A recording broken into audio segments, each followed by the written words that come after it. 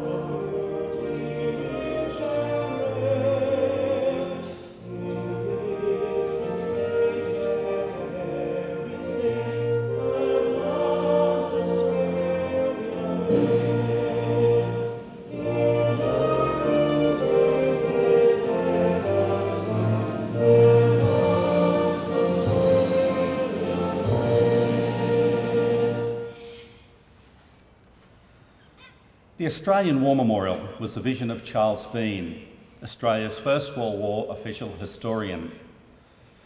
Bean landed with the Australian troops on Gallipoli and stayed with them at the front through to the end of the war. The idea of this national memorial and museum came to him at Pozières, France, in the depths of the bloody fighting of 1916. Bean's idea was that this would be a place where families, friends and Australians could mourn their loved ones buried in faraway places. It would also be a place that could help all Australians understand what these men and women had endured and what they had done for us. Bean's vision, to which we remain true, is best expressed as inscribed in the entrance to the memorial's galleries. Here is their spirit, in the heart of the land they loved, and here we guard the record which they themselves made.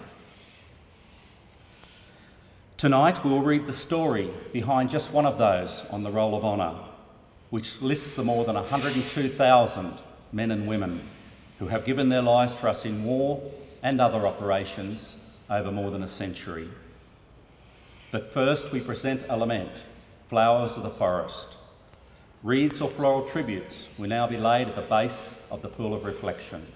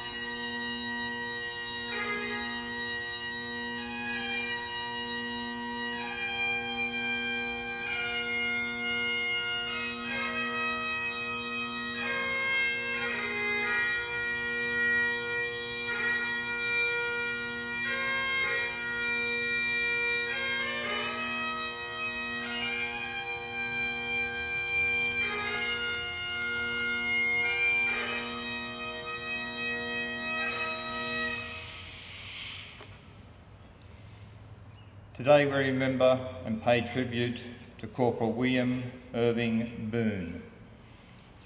William Irving Boon was born on the 22nd of July 1891 in Queenstown, South Australia, to Isaac and Mary Boon.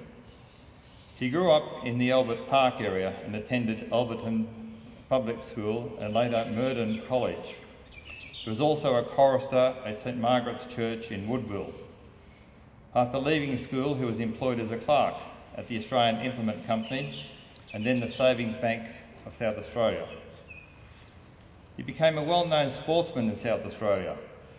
During the summer months, he played cricket for the Port Adelaide Cricket Club, and in the winter played football for the Port Adelaide Magpies Football Club. In 1914, Boon was a member of the Magpies premiership-winning team, which went through the season undefeated. They went on to defeat Victorian Football League premiers Carlton to become Australian champions. The 1914 team would later become known as the Immortals. When the First World War began, Boon tried twice to enlist for service in the AIF, but was rejected both times on medical grounds. He tried again on the 11th of November 1915 and was accepted. Boon was initially allotted to the 10th Battalion, but in September was transferred to the reinforcement pool for artillery units. He was soon sent to Melbourne to join the newly raised 31st Battery of the 8th Field Artillery Brigade. In May 1916, he embarked aboard the transport ship Medic, and on arriving in England in July, went into camp at Perham Downs. Following a brief illness, Boon rejoined his unit and embarked for France. By the end of January 1917, the 31st Battery was in the Armentières sector. Boon's battery saw its first major action in May, when as part of the 3rd Division's artillery it supported the infantry attack on Messines. Later, Boon and his unit took part in the 3rd Battle of Ypres, and the battery moved on to Zonnebecker in October to support the Australian attacks on Muirdon and Polkapel. Later that year, the battery moved to a quieter sector and spent time out of the line to rest. In early February 1918, Boon was given a 2-week leave pass to Paris. During this time, he wrote what would be his final letter to his parents. When the German spring offensive began in late March 1918, the 31st Battery moved to the Somme and went into action near Red Mines, later moving to new positions near Bonnet. On the morning of the 24th of April, the Germans launched an attack, preceded by a fierce artillery barrage on Villers-Bretonneux. The dugout in which Boon had been sleeping received a direct hit, killing him instantly. He was laid to rest in the Bonnet Communal Cemetery extension. His name is listed on the Roll of Honour on my right, along with more than 60,000 others from the First World War. The photograph displayed shows Boon amongst the soldiers of the 31st Battery. There is no individual photograph in the collection to display beside the pool of reflection. This is but one of many stories of courage and sacrifice told here at the Australian War Memorial. We now remember Corporal William Irving Boon and all those Australians who have given their lives in the service of our nation.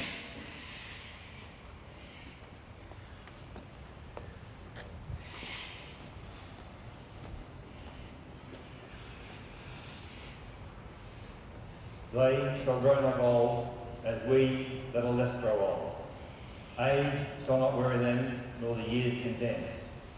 At the going down of the sun, and in the morning, we will remember them. We will remember them.